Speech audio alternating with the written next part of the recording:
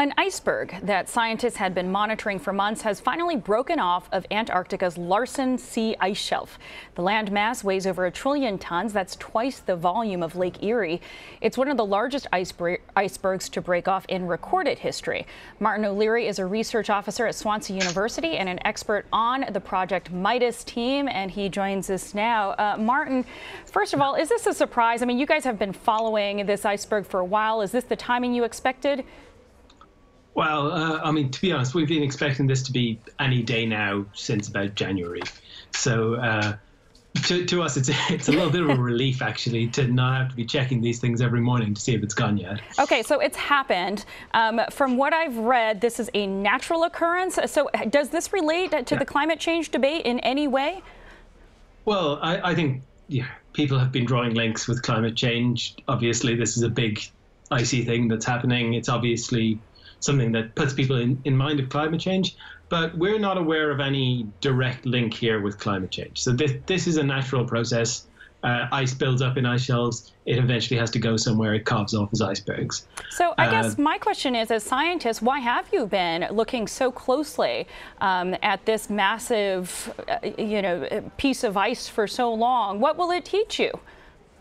So we're particularly interested in this, in the Larsen-C ice shelf, because the two ice shelves to the north of it, Larsen-A and Larsen-B, both collapsed quite dramatically. Larsen-A in 94, 95, Larsen-B in 2002.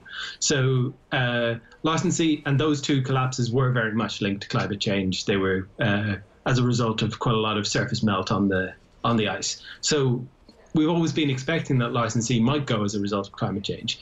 Now, what we're seeing instead is just a large chunk of ice breaking off the front, not much surface melting. It's a very different phenomenon, but it's obviously something that we're quite interested in.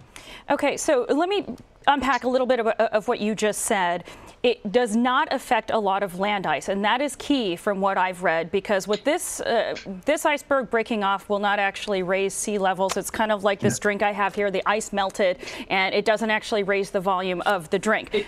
But exactly, it's already floating. But so it does potentially does it destabilize the land ice it was near? Was it buttressing anything? Is there any significant impact on any of the land that it was near? Well, that's a good question, and we're going to have to see in the months to come whether we see any acceleration of the glaciers feeding into the ice shelf. We don't expect to see a lot. We think this ice had already sort of passed the point at which it was buttressing. It was jetting out into the sea too far. Now, of course, what this does mean is that the ice behind it is now open to the ocean. So if we see more ice breaking off, then we would start to worry about the land ice further back. But that's a separate issue, I think. OK, so again, for the sort of casual observer of these things, they hear iceberg breaking off. They do make linkages to climate change, even though icebergs have been evolving and moving off for millions of years. Give us some context about how to view these events when we see them in the news. So this is obviously just a spectacular natural event. This is, in the top 10 largest icebergs ever recorded. I think it's going to come in around 5th or 6th once we get the exact numbers. But this is huge. This is an area the size of a US state, which used to be effectively land and isn't anymore. So in that sense, it's dramatic. Absolutely. These things happen. They're not always climate change. Sometimes big things happen in nature. Martin O'Leary, fascinating insights. Thank you so much. You're welcome.